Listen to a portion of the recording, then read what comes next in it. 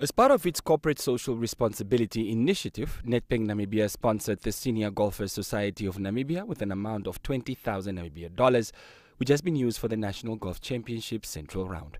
NBC Sport caught up with Nedbank's head of marketing and communications, Gernot de Klerk, who said it had always been Nedbank's vision to support golf.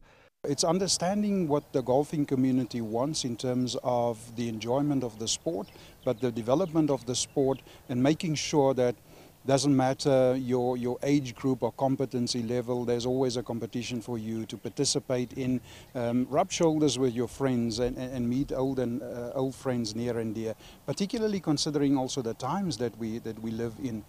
The event saw 45 senior competitors from the ages of 55 and up competing in the Senior Golf Championships in an effort to bring communities together.